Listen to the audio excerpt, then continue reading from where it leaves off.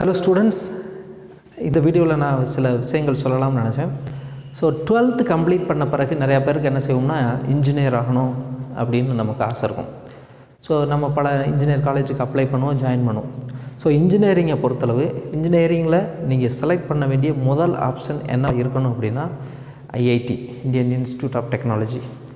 So நீங்கள் IIT, NIT, IIIT இந்த மாதிரி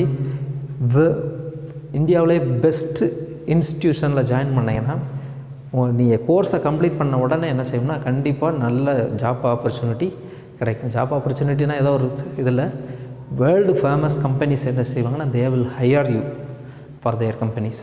அவங்க வந்து உங்கள் கம்பெனிக்கு அப்படியே தூக்கிட்டு போயிடுவாங்க. ஸோ சரி, ஐஐடியில் நான் ஜாயின் பண்ணணும் அப்படின்னு நினச்சிங்கன்னா முதல்ல ஏதோ 12th எக்ஸாம் முடிஞ்ச பிறகு இந்த கோர்ஸை வச்சுட்டு நான் அதுக்கு அப்ளை பண்ண போகிறேன், இந்த மார்க் எனக்கு இவ்வளோ இருக்குது, நான் அதை அப்ளை பண்ண போகிறேன் அப்படியெல்லாம் பண்ணிங்கன்னா it will not work out. அது வந்து ஒர்க் அவுட் ஆகுது.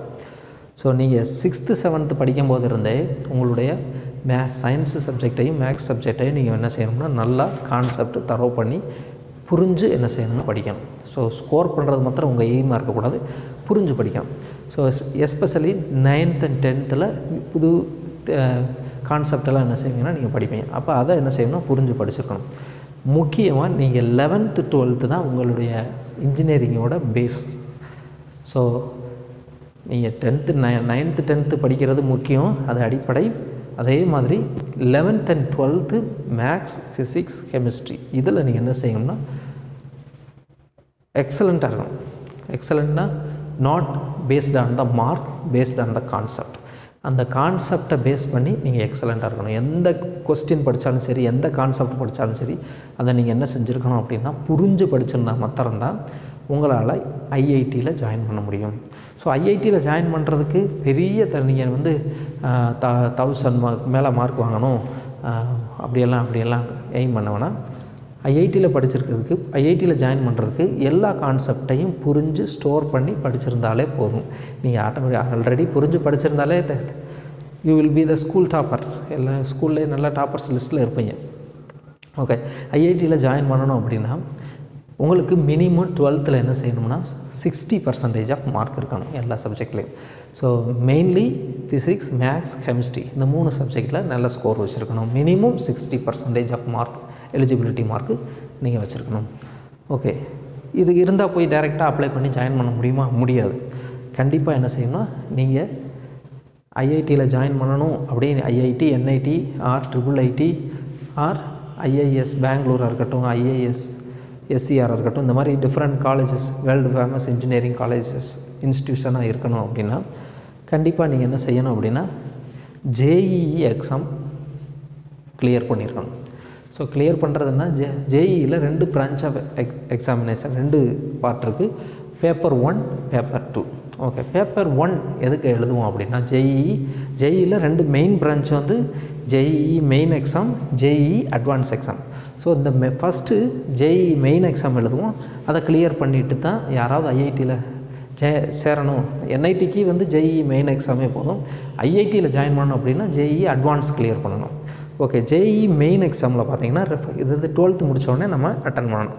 ஸோ அதில் பார்த்தீங்கன்னா 2 பிரிவு இருக்குது. ஒன்று வந்து part 1, part 2. Paper 1, paper 2. So இந்த பேப்பர் 1 எதுக்கு அப்படின்னா இன்ஜினியரிங் கோர்சஸ்க்கு, அது சிவில் இன்ஜினியரிங்காக இருக்கட்டும், மெக்கானிக்கல் இன்ஜினியரிங்காக இருக்கட்டும், எலக்ட்ரிக்கல் அண்ட் எலக்ட்ரானிக்கல் இன்ஜினியரிங்காக இருக்கட்டும், ஏரோஸ்பேஸ் இன்ஜினியரிங்காக இருக்கட்டும், what ever it may be, all kind of engineering courses. So engineering கோர்சஸ்க்கு எல்லாத்துக்கும் இந்த பேப்பர் 1 செலக்ட் பண்ணணும். இல்லை சார், நான் வந்து ஆர்கிடெக்சர் படிக்க போகிறேன், அதாவது ஹவு டு பில்ட் ஷிப், நான் வந்து ஒரு கட்டுமான பணி சம்மந்தமாக அந்த மாதிரி போக போகிறேன் அப்படின்னு நீங்கள் நினச்சிங்கன்னா நீங்கள் என்ன செய்யணும்னா ஆர்கிடெக்சரை செலக்ட் பண்ணுங்கள். ஸோ அது பேப்பர் 2. இப்போ பேப்பர் 1, பேப்பர் 2 இந்த 2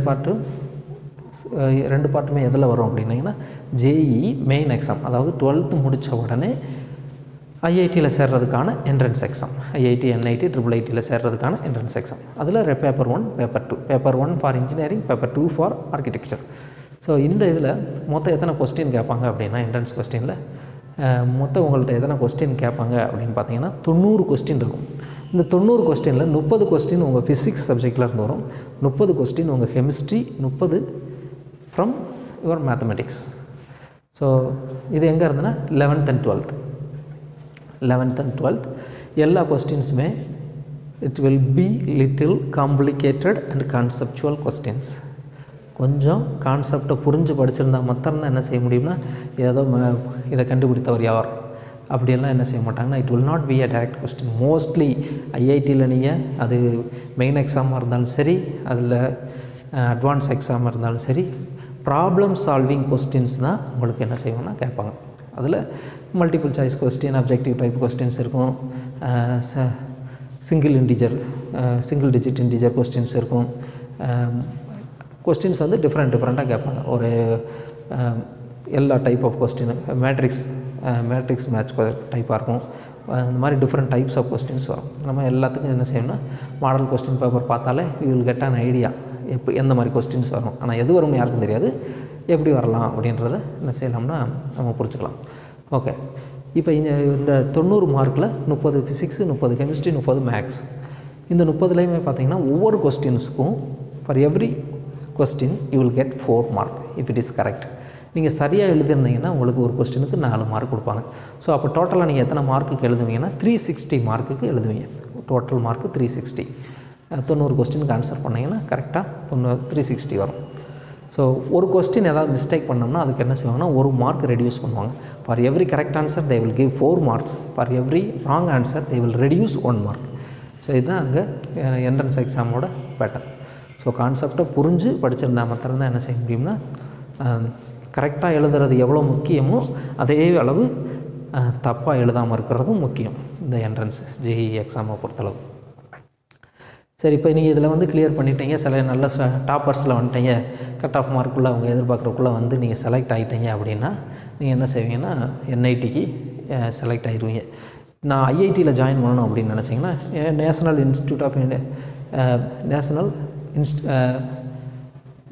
இன்ஸ்டியூட் ஆஃப் டெக்னாலஜியில் ஜாயின் பண்ணணும் அப்படின்னு நினச்சிங்கன்னா அது என்ஐடி. ஐஐடி வந்து Indian institute of technology. So நீங்கள் ஐஐடியில் ஜாயின் பண்ண நினச்சிங்கன்னா கண்டிப்பாக நீங்கள் மெயின் எக்ஸாம் மாத்திரம் பார்த்தாது இந்த அட்வான்ஸ் எக்ஸாமும் நீங்கள் கிளியர் பண்ணணும். ஜேஇ அட்வான்ஸுக்கும் கிளியர் பண்ணணும். இது மெயினாக எங்கே வரும்போது பார்த்தீங்கன்னா CBSE 11th standard physics chemistry maths. CBSE 11th standard physics chemistry maths. So முதல்ல தான் சிபிஎஸ்சி அப்படின்னு ஒரு ஹைலைட்டு அந்த காலத்தில். இப்போ எல்லாம் என்னாச்சுன்னா ஒரு 5 இப்போ எல்லாம் அதெல்லாம் முதல்ல. இப்போ பார்த்தீங்கன்னா சிபிஎஸ்சி, மெட்ரிகுலேஷன், ஸ்டேட் போர்டு அப்படியெல்லாம் ஒரு பெரிய டிஃப்ரென்ஸ் கிடையாது. There is know much difference. Almost every thing is same. எல்லாமே ஒரே மாதிரி தான் இருக்குது. ஸோ கான்செப்ட் எல்லாம் இப்போ சேம் ஆயிடுச்சு.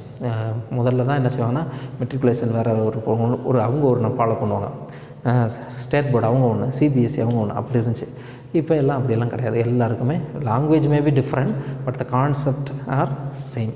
ஸோ இப்போ எல்லாமே சேம் ஆயிடுச்சு. அதனால் உங்களுக்கு என்ன 11th 12th நீங்கள் ஃபிசிக்ஸ் மேக்ஸ் கெமிஸ்ட்ரியில் எந்த கான்செப்ட் படிக்கிறீங்களோ அதை மெயினாக தரோவாக புரிஞ்சு படிக்கணும். அப்படி படித்தா மாத்திரம்தான் மேபி நீங்கள் ஒரு 70 வாங்கியிருக்கலாம். நீங்கள் வந்து 100க்கு 100 வாங்கணும் அப்படின்னலாம் கம்பல்சரி கிடையாது. 70 that is 70% is enough. 65% that is enough. But you have to study by understanding. நீங்கள் என்ன செய்யணும், புரிஞ்சு படிச்சிருக்கணும். So paper 1 for engineering, paper 2 for architecture, எல்லாத்துலேயும் 3 சப்ஜெக்ட்லேயும் 30 மார்க்ஸு, டோட்டலி 360 மார்க்கு. ஒவ்வொரு கரெக்ட் ஆன்சருக்கு 4 மார்க்கு, ஒவ்வொரு ராங் ஆன்சருக்கும் -1 மார்க்கு. இப்படி கிளியர் பண்ணி இதில் செலக்ட் ஆகி இதுக்கு அடுத்து இந்த எக்ஸாமில் செலக்ட் ஆகி வர்ற ஒரு அரௌண்ட் 2 lakhs கிட்ட, 2,20,000 அதுக்கிட்ட இருக்கக்கூடிய ஸ்டூடெண்ட்ஸை மாத்திரம் என்ன செய்வாங்கன்னா அவங்க செலக்ட் பண்ணி இவங்க மாத்திரம் தான் என்ன செய்ய முடியும்னா ஜேஇ அட்வான்ஸ் எழுத முடியும்.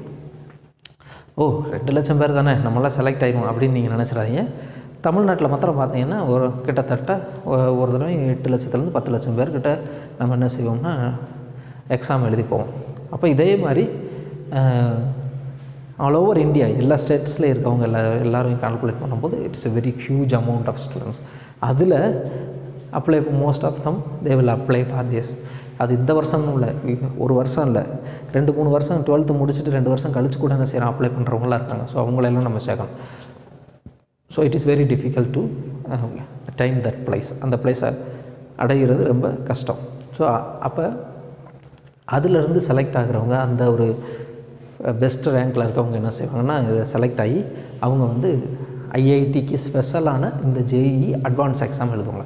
இதில் மெயினாக 11th 12th and 12th NCERT physics maths chemistry இதில் இருந்தால் அவங்களுக்கு வரும். இந்த அட்வான்ஸ் எக்ஸாம் ஃபுல்லாகவே இதுலேயும் அதே மாதிரி பேப்பர் 1 பேப்பர் 2 ரெண்டுமே வரும். ஃபிசிக்ஸ் கெமிஸ்ட்ரி மேக்ஸ் எல்லாம் அதே தான் இருக்கும். இது வந்து it is not offline exam, it is must, it is compulsory online exam. இது வந்து கண்டிப்பாக ஆன்லைன் எக்ஸாமாக தான் இருக்கும். ஸோ நீங்கள் இன்ஜினியரிங்கை பொறுத்தளவு இதுலேயும் நீங்கள் என்ன செஞ்சிட்டிங்கன்னா டாப்பர்ஸில் வந்துட்டிங்கன்னா கண்டிப்பாக யூ வில் பி செலக்டட். நீங்கள் கண்டிப்பாக செலக்ட் ஆகி ஐஐடியில் என்ன செஞ்சிடலாம்னா ஜாயின் பண்ணிடலாம். ஸோ ஐஐடியிலையும் ஸ்காலர்ஷிப் எல்லாமே இருக்குது. 6 lakhsலேருந்து 10 lakh வரைக்கும் என்ன செய்வாங்க